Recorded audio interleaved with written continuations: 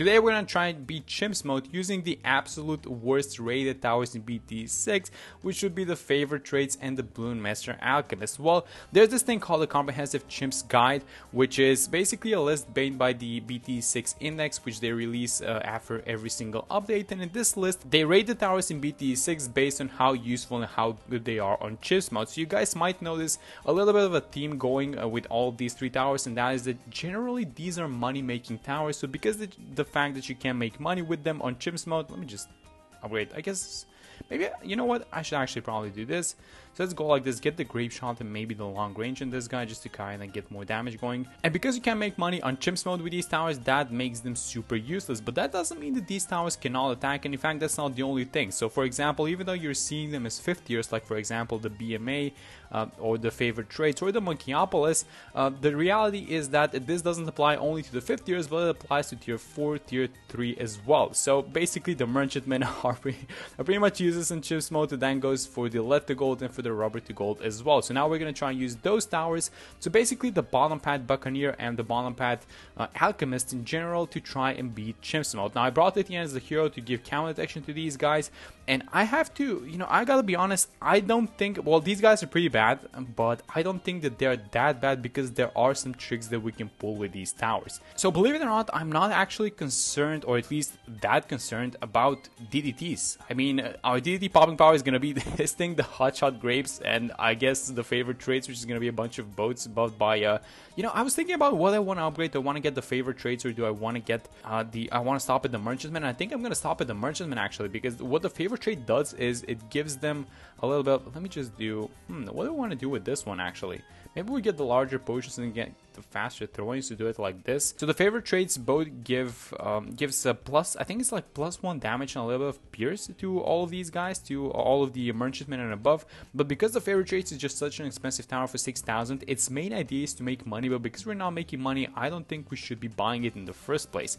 I mean, maybe we could buy, how's the camo looking? So Etienne is level 7, so the camo is not looking good. We should probably buy at least one of these guys. I'm gonna get this guy to Crow's Nest, and then we're gonna chill for a second. Okay, so the Moab is incoming, and here's the plan for it. I'm gonna get a bunch of perishing potions, so it's gonna be a 0-2-1 on these guys. We can't upgrade them further to the unstable concoction. But these perishing potions, if you guys know what they do, well, they remove the fortified save, but they also do more damage to Moab class balloons. And that's actually a very nice thing to have. So let me, oh, I spent all my money, I didn't even know this. So we're lacking a bunch of Moab damage, so let's use the drones and let's see if this is gonna be enough. Oh, this is not looking like it's gonna be enough, or is it? No.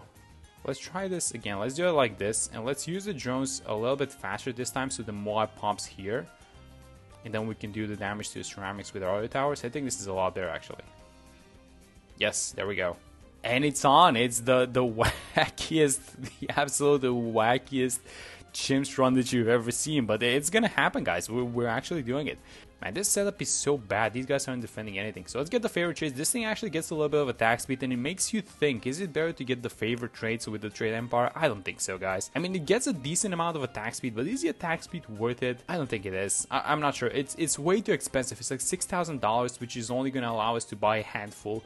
And when you look at the map, well, I chose Carve because this is a map that we haven't played that much. So I guess we can't fit a lot of them in the first place, but I don't know. I don't feel like doing that.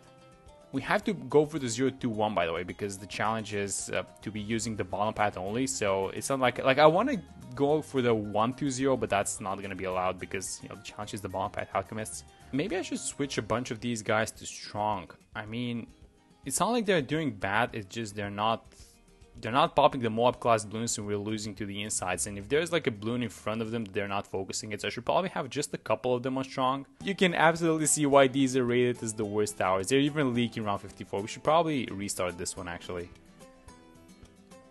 Okay, so let's use the ability now. The next round is going to be 55. It's a bunch of ceramics and then only one Moab at the end. So the ability is going to come off cooldown.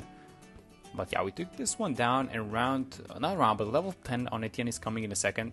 So I'm really happy about that one. We're going to have another ability. I like having a bunch of abilities. It's like a tool to use. It's like something to bail you out of a bad situation. A bad situation like that one. What if I get the bottom pad but also get the AMD? So maybe do something like this. Because I think this is still fair, isn't it? I mean, we're still gonna go for the bottom path, but it's just we're choosing cross path, and this little bit of AMD might be useful for this boat, and especially because this guy's gonna become a trade empire. You know what we could do? We could do AMD stacking. We could AMD stack on the absolute worst tower in the game to get buffed. It's probably not the worst tower to get buffed by. I don't know. Is this gonna help? Is one single AMD gonna help? I can't believe it. It's actually helping. DPS, please? Yes! Oh, that was just before it exit. I can't believe this happened. I think we found a round that these guys can beat by themselves. It's round 58. I have not clicked a single button. This is... we're making progress, guys. You know what? We should buy a couple of acid pools, I think. And I'm probably going to have to use the UCAV as well. So let's do it like this. Let me use the drones early on so that the ability goes on cooldown. And then I'm going to use the UCAV now. And just kind of deal with this BFV. Yeah, our setup is absolutely whack, and I don't think that this thing is beating Chimps mode, guys. These are the worst towers for a reason, it seems like. Oh my god, they're so bad. Are they creating a regrow farm? It's looking like they are. Okay, so new problem. We are creating a regrow farm on this round. So how do we do this? Do we brute force this round? You know, maybe I can fit one more at the top. Yes, nice. This guy's not going to be doing that much damage, but it's nice having him, I think. So let's do it like this, get a little bit of extra damage going, and hopefully this is enough, because we just need damage sources. That's basically it. I mean, these guys are super. I think this is gonna be fine. So they are creating a little bit of a regrow farm, but it's enough damage for now, it looks like. But I'm thinking about rounds like 79. Is that thinking too far into the future? Are we even gonna make it to 79? I don't even know. Okay, 63. Let's see how our lineup is gonna do. The worst towers versus round 63. So we have a lot of instances of damage. I guess that's what's going for us. And these alchemists have a lot of peers, but it's not even close, guys. Here's what I'm gonna do. I'm gonna wait as much as possible, and I'm gonna try and get 2 waves with the UCAV. So now, and then hopefully it takes care of the first one. Yes, and then it's up for the second one. Yeah, this is exactly what I wanted to do. And then we're gonna have the drones for the last one. That's super close, by the way, on the first wave. So if we don't make it now, I'm not sure if I'm gonna make it happen again. So hopefully these guys beat the ceramic waves. It's not looking good, guys. Can we do something to save this run? Like, let's say maybe we could allow some towers into the game. Like maybe we could allow a glue or something like that. So let's see how much of a difference one single glue is gonna make. Oh my god, it's making all the difference, I think. Yes, yes, it's making all the difference. They're actually dealing with the waves thanks to one glue. So these guys, yeah, they just need a little bit of a helping hand, guys. So the next plan would be spamming bottom path alchemists, especially like the gold alchemists, and then you know, buffing them up with some attack speed. And I would probably, what else are we getting? And then it's just gonna be some utility towers, right? Maybe just slow the balloons down a little bit, help them out in some other way. Okay guys, so we might have a problem on this one, so here's what I want to do. I'm gonna get the relentless glue right now, or actually, do I want to, let's just chill with this guy, let's just chill with the mob glue. I'm gonna have it as a 013 actually. So these guys are not gonna be able to beat it, by the way, but let's just make sure that that's the case and they don't actually beat it, and I'm gonna try and buy an ice tower, I think. Okay, you know what? I'm gonna get the glue strike as well along with this guy, the Druid of the Jungle, and hopefully this beats it. So let's get +2. Oh my god, they just evaporated. Okay, so it was actually that simple. You just get rid of the modifiers. You just get rid of the Rigo, and you just add +2 damage. I mean, I guess the problem with this one is it's like a bottom path. I would have loved to have it like a 240 just because it affects mob class balloons, but it is what it is. It feels like the index was right, guys. I'm gonna be honest. It feels like the people doing the index were absolutely right, and these are the worst towers in Chimps mode that you can absolutely buy. I mean, these guys are not doing anything.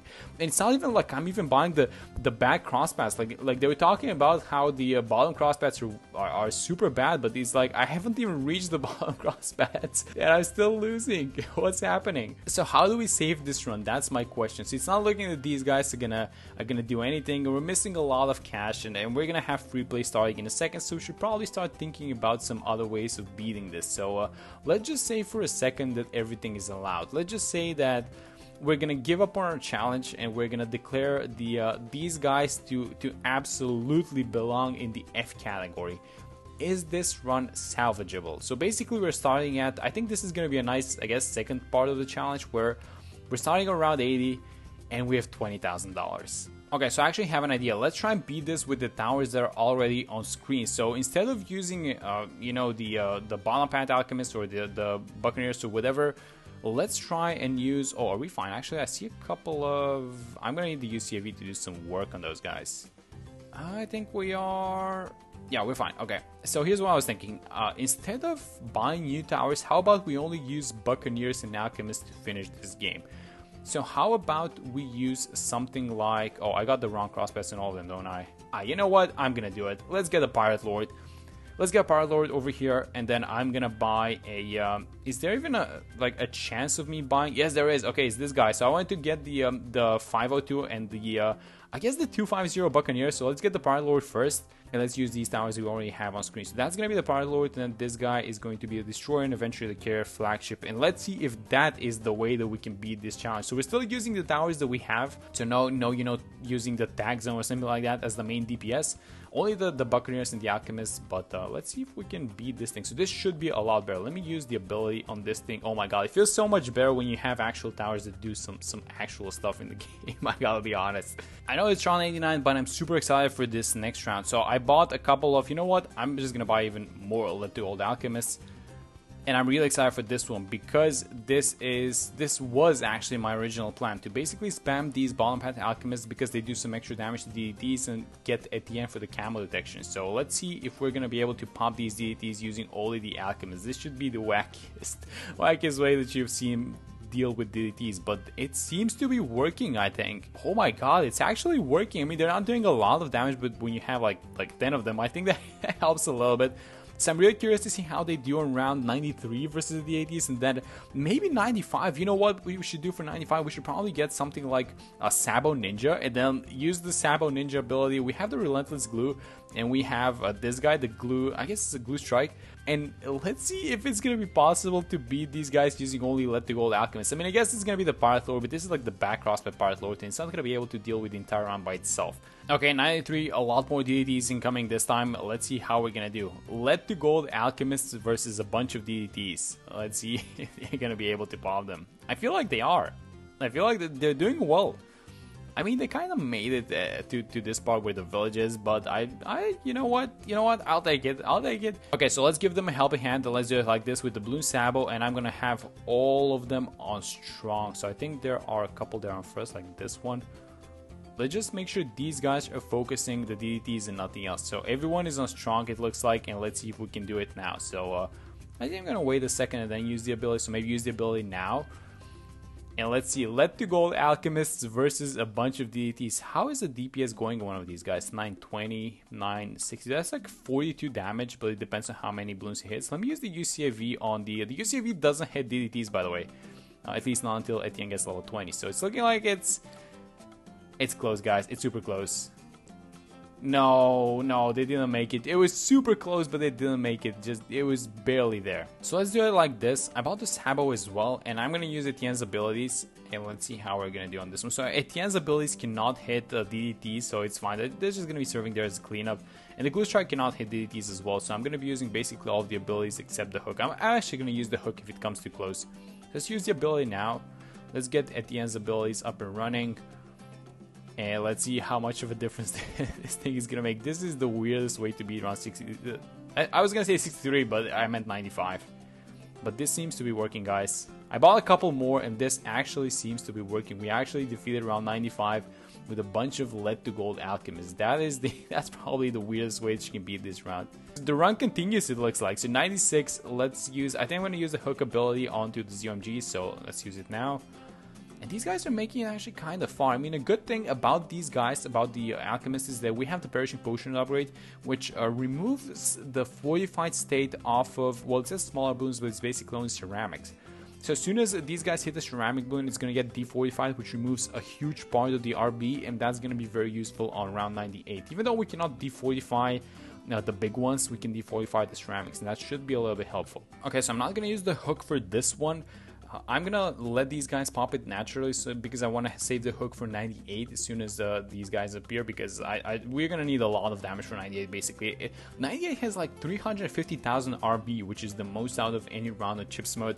So you really want to be erasing that RB, and I also want to be getting this thing as soon as possible, which is not going to do that well, but it's better than nothing. So let's get this thing going. This round also makes a lot of money as well, so I feel like we should be able to afford this thing mid-round and then get some damage boost, I guess, while everything's happening. So let's see how we do. So let's keep using this ability. It's hooking in a UMG and a BFB, which is nice. It's by the carrier flagship now. And you know what? I'm going to try and save the Sabo ability. So let me use Etienne's drones now. I mean, these Moab class balloons, I feel like they're making it kind of far into the center. But because we have these alchemists, the ceramics are not as big of a problem as they normally would be, because these alchemists are defortifying them. So it's basically like normal super ceramics. And there it is. Okay, so these alchemists actually came out to be useful. 2 more rounds, round 99. I saved the Sabo for this one, so let's use it now. Is Etienne level 20? Yeah, he is. So if we use the UCFE, well, we can basically damage DDTs now. So I think that's a little bit helpful, and that should help us erase this entire round along with the Sabo. Yes, there we go.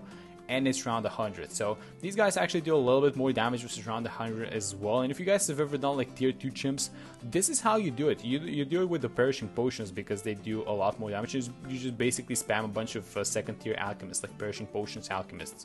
I mean, we are taking our time for sure, but it popped. So let's use the ability. Let's hook one of these guys, use the glue strike. And that is it. So we were finally somehow able to save this run using basically the towers that we only have. The index was absolutely right. These are the worst towers imaginable that you can pick for Chimps mode. But that was a fun video, and I really enjoyed playing this one. Actually, it's one of those weird setups that you get at the end, which kind of, in my book, it's like when you have to start thinking about finding ways to beat this thing. When you start going out of the box, that's where the fun is. So it was super fun playing this, and that's it for this one. Hope you guys enjoyed the video, and I will see you all in the next one.